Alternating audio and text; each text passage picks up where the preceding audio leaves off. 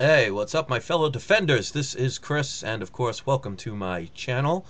So, we had Ben Bernanke talk today, and to show how much people are getting tired of his little shtick, as we will, after his speech within an hour, the Dow Jones dropped 19 points. Um, I don't think people really believe that they are not going to do QE3 or whatever they're going to talk about at this point, or whatever they're going to call it. They give good speeches, but then we all know what's going to happen. So be prepared for that because there's always going to be distractions where some emergency happens to come out of nowhere. And the one thing that I've learned about the pattern is it tends to go in groups of three, which means what'll basically happen is the theory behind that, why they say things come in groups of three, is by the time the third goes, and there could be potentially a fourth, but it's not always necessary. By the time the third comes, you no longer talk about the first one. You tend to forget it. So that's why if you only have one event mysteriously happen, um, people will focus on it. But you have two or three events within a certain period of a time where you want to distract people, and they're all, of course, naturally caused. Again, I'm going to use my quotes, naturally caused, and people start forgetting the beginning ones. So I would expect, if we know how our government works, that right before the end of this month, there'll probably be some kind of events happening. Now, they don't have to be major. I mean, they could be like things like Senator Weiner with his, you know, apropos his last name, but he does all those texts and sends pictures to these porn stars and stuff and teaching them how to lie. And yet, of course, he'll get away with it and no one will care and he'll have his job. So it's just another lying government official. What a surprise. And then the thing that kind of bothered me today was the president's reaction to the speech. And he said, and I quote, that I'm not concerned about a double dip recession. I'm more concerned about the jobs not being created like I wanted them to. But if you think about it, these politicians, pretty wealthy. So double dip recessions, of course, it's not going to be a concern to them. When they're driving around in limos and private jets and everything's paid for them and they live in nice little mansions and, they're going around celebrating at $10,000 a plate events.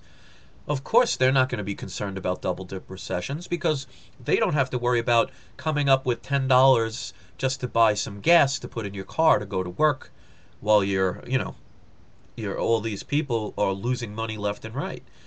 So, I don't know, just when will it be where no one can really pay attention to them anymore and take them seriously? And yet they're still allowed to just run the country. They're running the country, all right. They're just running it to the ground. So that's one of the reasons why I started this channel.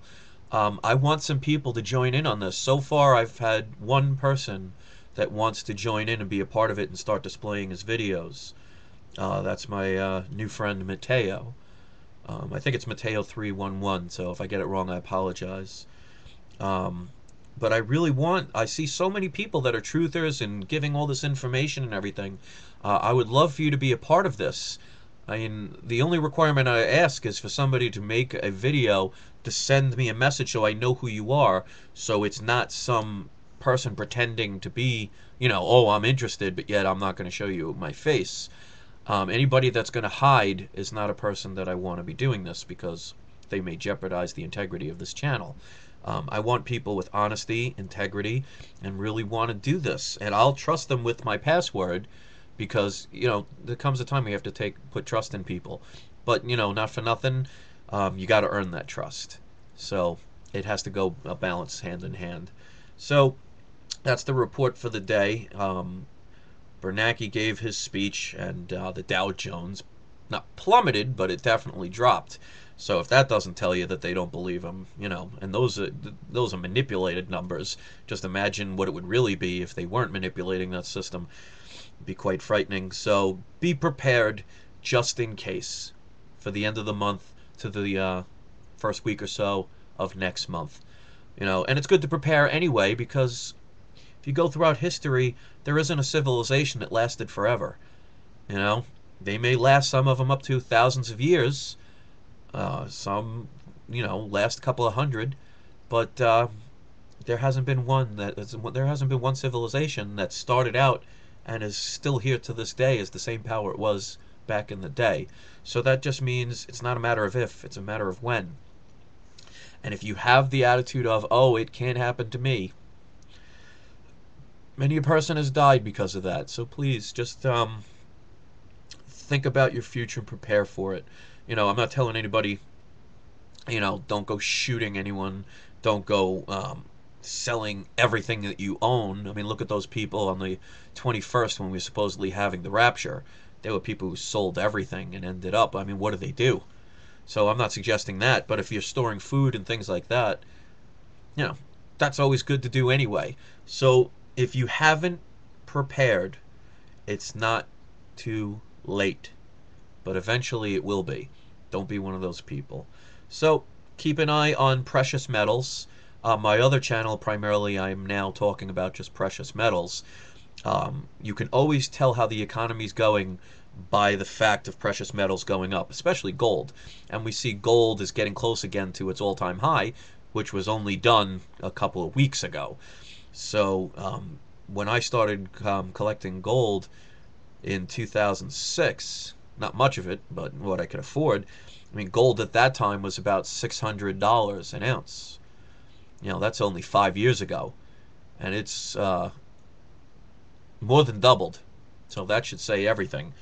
And keep an eye on silver as well. And somebody asked me today, actually, if I've been collecting silver. I've been collecting silver as well since 2006, because it's a good hedge against inflation of the possible collapse of the dollar, because gold and silver is real money. Where I've gotten it, most of it was on eBay. I've gotten some from like GainesvilleCoins.com, Modern Coin Mart, a little couple of places like that. That's primarily where I've gotten most of my coins. So not only food and water, like all the other things, but also precious metals. Keep an eye on them. One of the places that I go to check the market is thebulliondesk.com. That's all one word. Bullion, Bullion, desk, of course, DESK.com. And they give 24-hour-a-day updates. So the market's open right now in Asia, so who knows. But just keep an eye on those things, because they will come in handy and will give you warning signs. And just pay attention, especially when we get to the end of this month. A lot of things might be happening. Does that guarantee it will? Of course not. But the prepared people are the ones that get by a little bit easier than the ones that are last minute saying, oh my, I have to go and do God knows how many things. And you can't do it all at once. So thank you very much for watching, guys. It is 2:30 in the morning. I think it's time for me to hit the old proverbial hay and wish everybody a great night. And I'll talk to you soon. And as usual, peace and love to everybody, even my haters out there, because you know what? I want you to succeed just as much as everybody else. Thanks again for watching, and have a good night.